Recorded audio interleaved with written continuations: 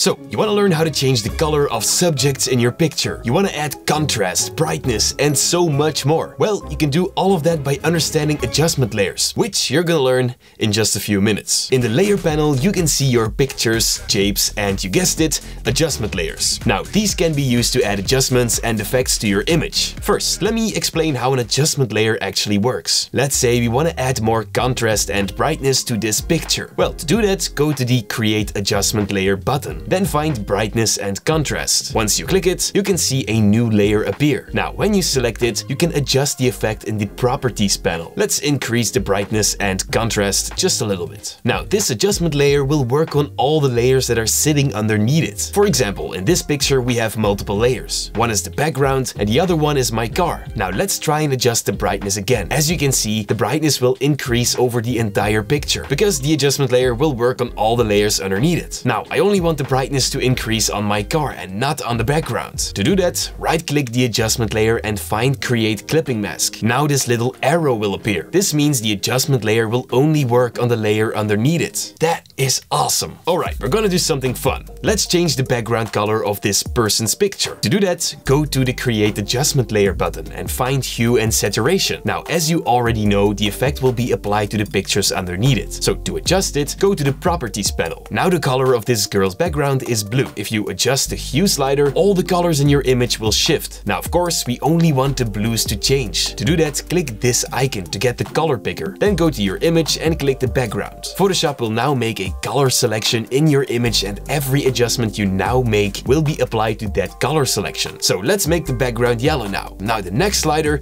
is the saturation slider. This one will increase or decrease the saturation of your colors in your image. You can do the same with cars, clothes, or smoke, whatever you can imagine. Now, to fully understand effects, it's incredibly important to learn everything about layers, and you can do that in the video right here on my left.